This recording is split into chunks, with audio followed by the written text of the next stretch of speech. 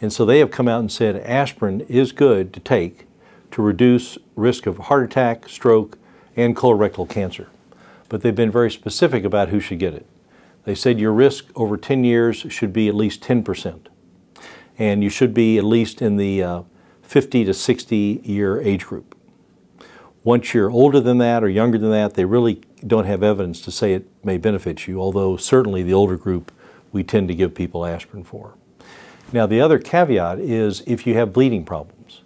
If you've had GI bleed, you've had blood in your stool before, you've had ulcers before, that's a risk. Or if you take lots of what we call non-steroidal anti-inflammatory agents, these over-the-counter medications we buy for arthritis and pain, ibuprofen, naproxen, things like that, that can actually get you into trouble. So they're saying don't take the aspirin if you take a lot of those pills too.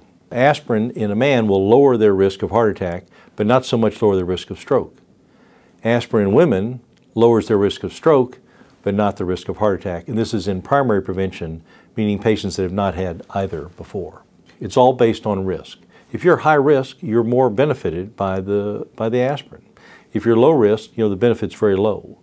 The second thing that's very good is the risk of side effects from the aspirin, the bleeding from the aspirin. That's very important because what most people don't realize is that while our risk of heart attack goes up as we go through life, our risk of bleeding with aspirin goes up faster. So you actually need to be a higher risk at an older age for a heart attack or stroke to warrant aspirin than you do at a younger age.